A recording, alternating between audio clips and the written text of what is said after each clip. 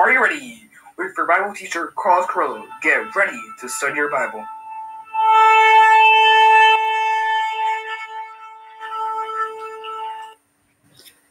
Good evening, everybody. Welcome to Are You Ready on a Sunday night. I pray you're having a very blessed evening in the Lord. God loves you. You are very valuable to the Lord. He loves you, and He has a plan and a purpose for your life. Live for Jesus each and every day. Well, let's drink our water here from the Artesian Well in Augusta, Georgia. Salud.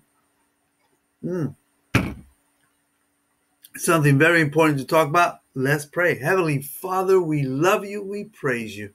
Holy Spirit, direct everything.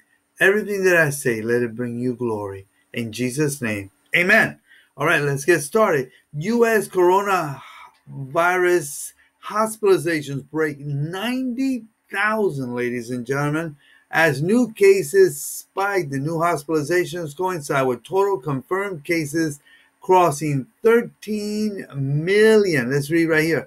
More Americans ever before are in hospitals with the coronavirus, as admissions with the deadly infection spiked to more than 90,000. The United States passed the grim milestone on Friday with 90,481 patients in a medical facility, and more than 6,000 of them are on ventilator, according to COVID-19 tracking project. The caseload has put hospitals in various states under a strain of officials struggling to find ventilators in capacity. Let's go right over here. All right, let's see. Here's from, this is CBS This Morning. Let's listen. Pushing the American death toll. Okay. Let's skip that. Let's go back.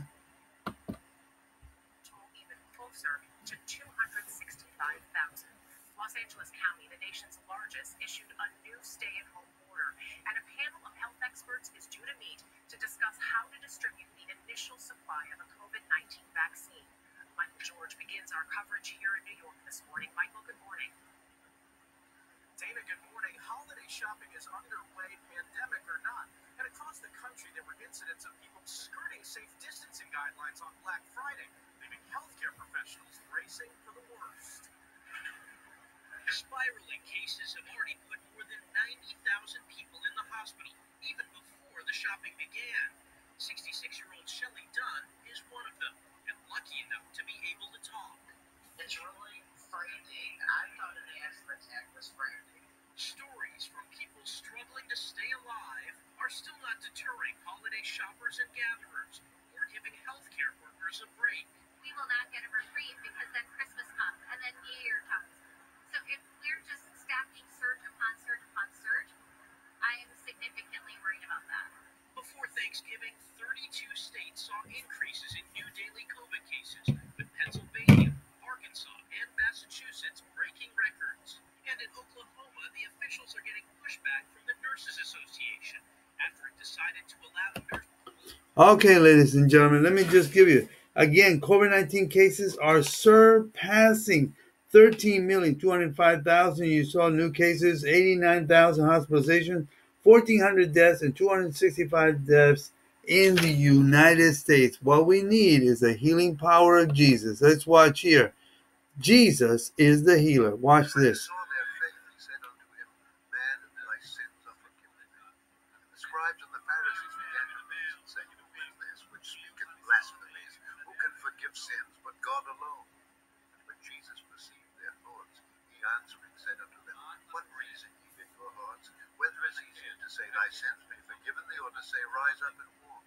But that ye may know that the Son of Man hath power upon earth to forgive sins, he said unto the sick of the palsy, I say unto thee, Arise, and take up thy couch, and go into thine house." Did you hear that? Jesus is the healer. Let me read you this. This is the Hebrews chapter 4, verse 12. For the word of God is living and active, sharper than any double-edged sword, penetrates even